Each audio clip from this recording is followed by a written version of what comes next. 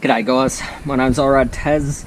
Bleak, cold winter's day in Tasmania, but we're out and we're doing some work on Gilby, the budget bobber build. And today, not even sure I like what I'm going to be doing, but we'll put it on and see how it goes. I'm going to put a windshield over the light here, and this is an eBay buy. It's a fly screen, and ultimately I bought it for the XVS 1100 project and never ended up using it, so I've patinaed it and we're going to put it on Gilby and see how it looks. These are black or clear when you buy them, and because Izzy is a black bike, I bought a black one. And what I've done is I've sprayed it with primer, let it dry, sprayed it with chrome paint, let it dry, sprayed it with some red paint, let it dry,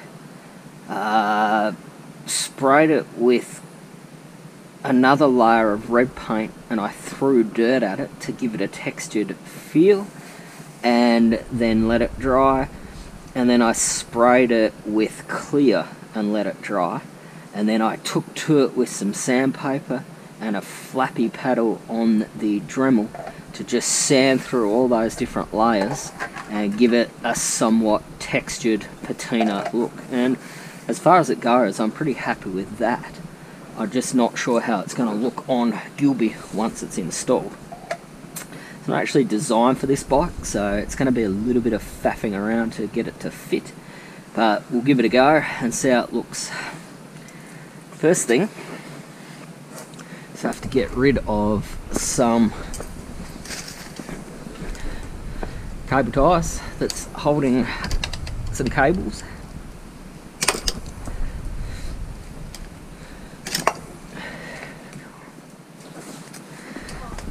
The second thing, get these legs on.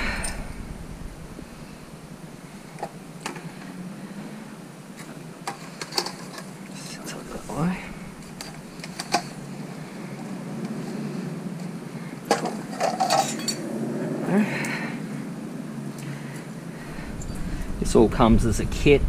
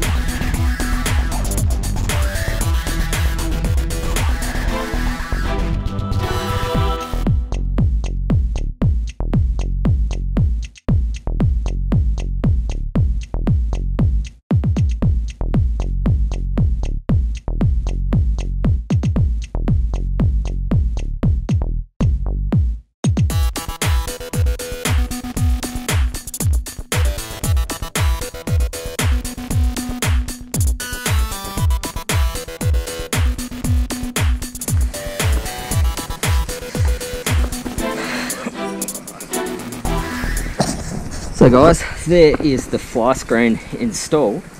You can see the textured patina look that I managed to achieve through several layers of paint and sanding.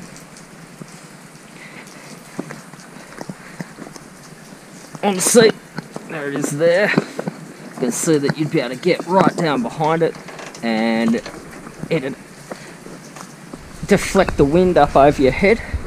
And on the previous XV I had, you did get a noticeable increase in top end performance by hiding behind a screen similar to that.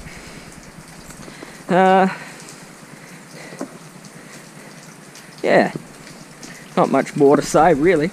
Not sure if I like it, not sure if it's going to stay, But if you're doing some long distance touring on the XV, that could certainly be handy in keeping the wind off your chest. Yeah, I don't know.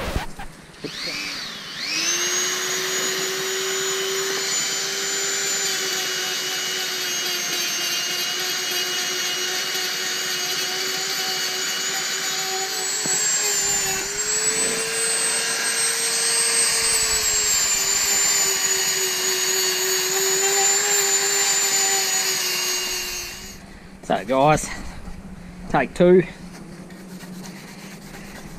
I did like the look of the windshield, but I didn't like the fact that I'd matted down the paint so heavily that it looked pink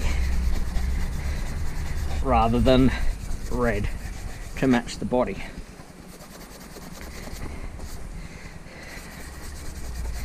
So I've resprayed it, just given it a quick coat of red and then black on the back, and I'm a bit happier with that. I think it's going to suit the bike a bit better and fit in with the style that I'm going for. So same windshield, just slightly different style and patina. Just give me a sec, I'll get Gilby out and we'll put him back on. That is the flyscreen remodel. As you can probably tell from the tone of my voice, I wasn't real happy with it previously. So I've gone and resprayed it red, and it's black on the back. I've patinaed it using the same technique as I did the side covers and the same paint as the side covers. So it tends to match in just a little bit better. Jumping on the bike, there is the back. It's black. It blends in hopefully with the foot pegs, the kickstand, the seat, the switch blocks, etc. Just all the accents on this bike are black, so it just made more sense to have the back of the windscreen black. Also, hopefully I won't get as much reflection, and it'll act as a little bit of a sunglasser effect as I'm riding, because I'm not getting light reflected off. Yeah, so realistically, again, that's all there is to it. I'm much happier with that. Still not 100% sure I like it, but I'm certainly more happy with where it's at now than what I was previously. So guys, I will see you next time. My name's Taz. I am out.